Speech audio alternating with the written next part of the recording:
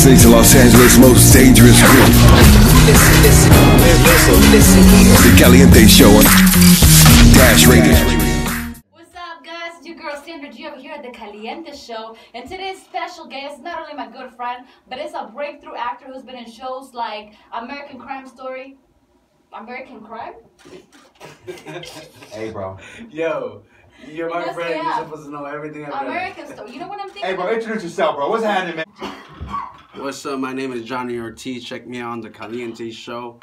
Loving it, living my life, and just check out my lifestyle.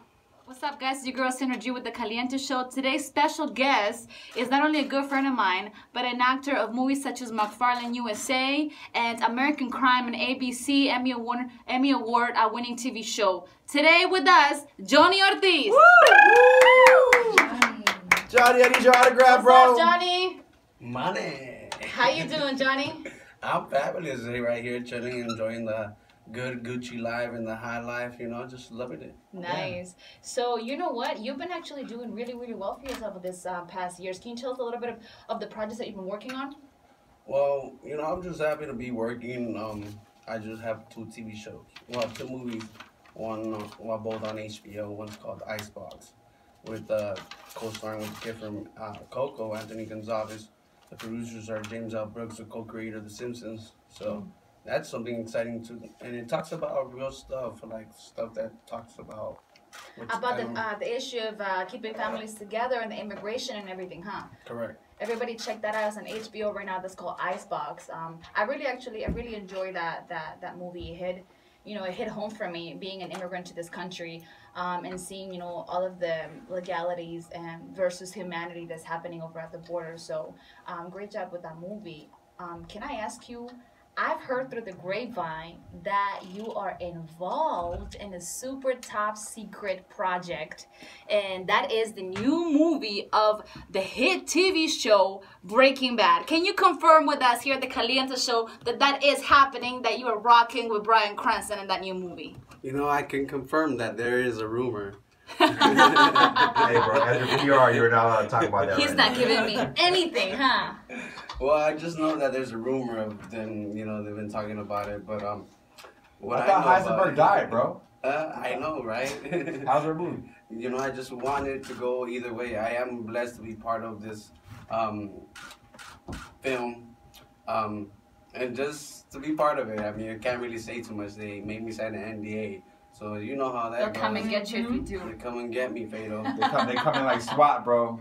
Right, Keep it in the door. I'm gonna let the ladies of the panel ask you a couple of questions over here. Lala. Which one was your favorite? Layla. My bad, it's too many Which, women.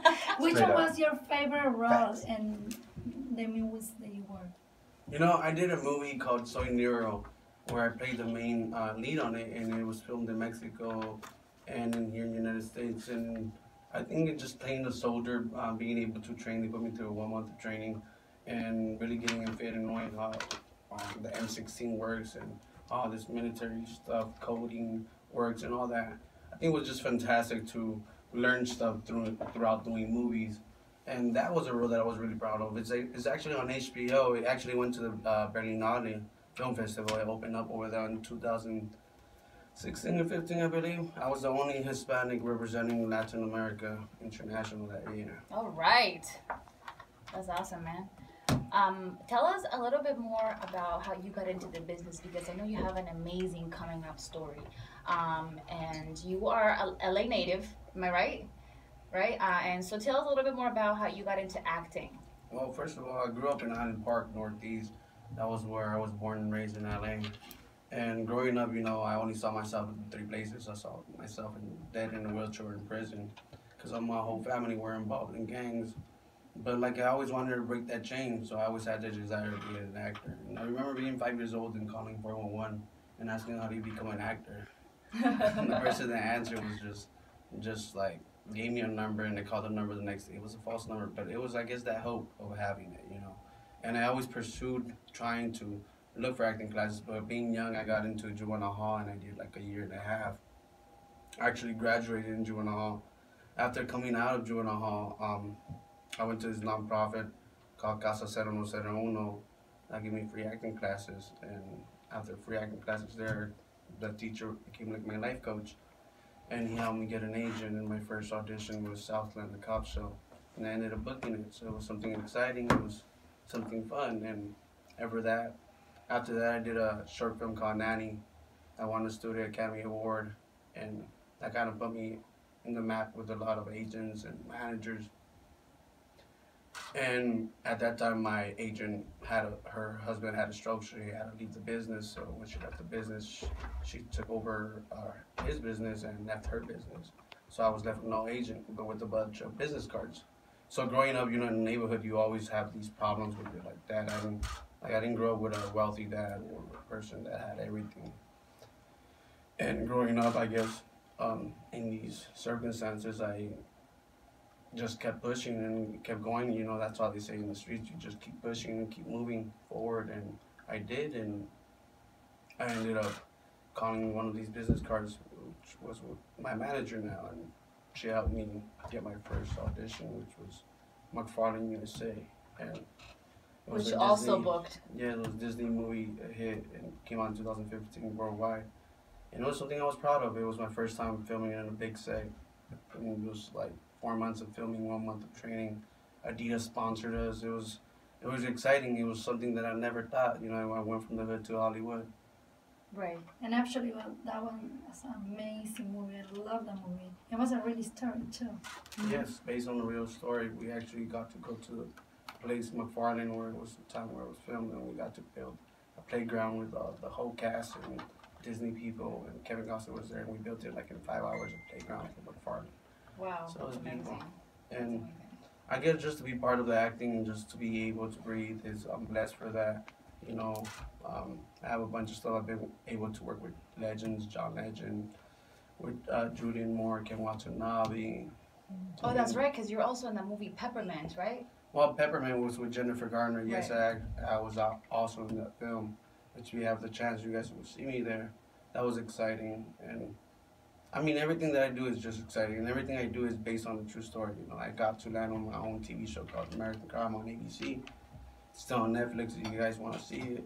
It's a dope show, everybody. Have you guys checked it out, Fatal? Not yet. Man, I'm about to put one in the air and go check it out. you have got to check You this said show out. It won like 10 Emmy awards, right? Yeah, When 10 it first came nominations. out. I mean, nominations, and man, it's just real life, and I feel like, the fact that you like working on true stories or based on true stories, just shows, the passion that you have for your craft and what you think of your craft, you know what I mean? So, congratulations on your new project.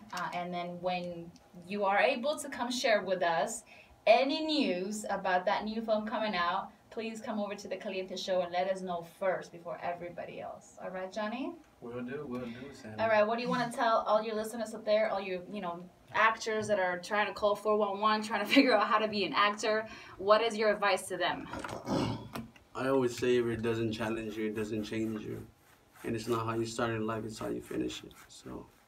So call 411 Keep grinding. and start researching your craft and getting agents and headshots and managers and acting classes. So yeah, any questions from you, Maxima? I just want to say that I'm very inspired and just very proud of you, and just keep going, and we're going to be here looking where you go up. I appreciate it. All right, and tell everybody your handles on social media, where they can find you at. At Mr. Johnnny Ortiz, MRJOHNNY ORTIZ. All right, guys, you heard him. Go check him out. Go check out his new movies, and stay tuned with the Kaliente show. Here we go, Nico. Oh, we're not done with the interview. Oh, never mind. All right. Right flow. Anyway, let me ask you something, bro. So, you came from the street life and you said that you went to the juvenile hall, correct? Correct. What was your charge that put you in juvenile hall? I did a GTA and a high-speed chase and assault with a deadly baton with assault with a deadly weapon. So, you were in you created great bodily harm to people before? Bodily harm. I think we're all, the whole situation is more, I was young and wild and stupid, and I didn't know what I was doing, and I think what matters now is the presence in the moment. Okay. So, and did you grow up with your mother and your father?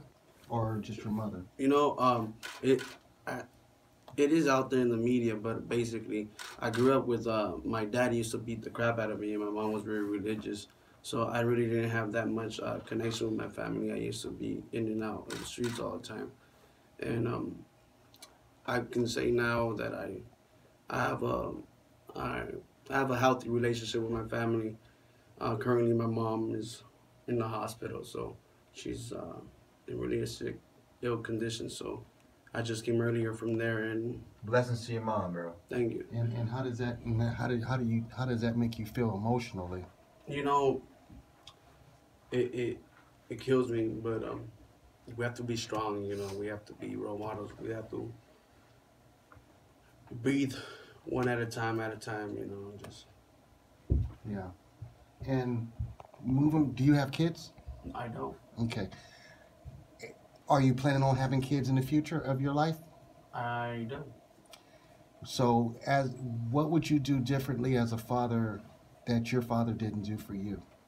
I think,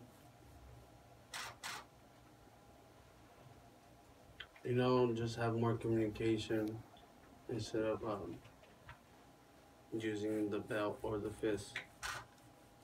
Do you think that him being so violent and neglecting you gave you the drive to be who you are today? I think the drive comes from me. I don't seek validation from anyone, or not even from my mom or dad. Because for a long time I was seeking validation from my parents and I never got it. So I always thought that the best way was just to seek your own validation, which was what you are. So how did you deal with how did you get past the bitterness and the abandonment? Or do you think that some part of you still has that resentment in you? I think I am a strong believer that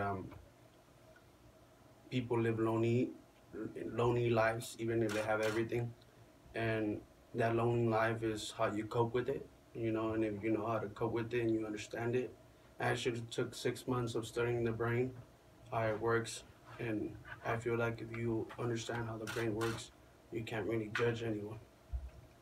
Right. So what would you give, to the young kid that's the gangbanger or the kid that's been abused? I guess, you know, one of the things that I really felt when I was in juvenile hall, there was a lot of kids that were facing life, that had 200 years. And they're like beautiful artists. They can draw you an acid calendar off their mind. And I think just, it's not only the youth that are putting the part, but I feel that, you know, the youth are there and they want to change. But I feel it's a lot in the arts, in the organizations that have to come in more in hand and more opportunities. And there is organizations out there that I am part of, that we go into juvenile facilities in different places to help out and recover kids. And I think it just, the more it grows, the more people want to love and have peace and not divide each other, just look at each other as the humankind, you know, the human race. And that's what I'm more focused of, you know, the kids are there. The kids want change. Kids get distracted with just wanting to go to Disneyland. I remember I couldn't afford going to Disneyland or going to Universal Studios or going to go get some drums or something. And I think if you provide that access to the community, that's what helps. Message. It is a Kaliente show, and that was Flo grilling them. Those were soft questions. Hey, man, I felt like a burger was on the grill. It got hot in here, man. Flo was feeling that interview, though. The temperature went up about 300 degrees, man. Our lives were similar. I'll just tell you that. We had similar lives. Look at you now, though, bro. You want to come up? The come up is real from the bottom to the top, bro. Keep pushing. Hope 2019 continues to get good for you and get better and better and better. Next time we see you, we'll see you on the top getting an award, bro. Hopefully, be like, yo, shout out to the Kaliente show, too, though. Hey! One more time, tell me where to follow you, bro. Mr. Johnnny Ortiz, MRJOHNNY Ortiz. Johnnny Ortiz in the building. One more time. Y'all make some noise. It is the Kaliente Show. Dash Radio. Be right back. Let's go. What's up? I'm right here at the Kaliente Show. Right here, just chilling, having a good time. Follow me. I'm Mr. Johnnny Ortiz. And check me out. I mean, just see me when you see me, I guess. See me when you see me.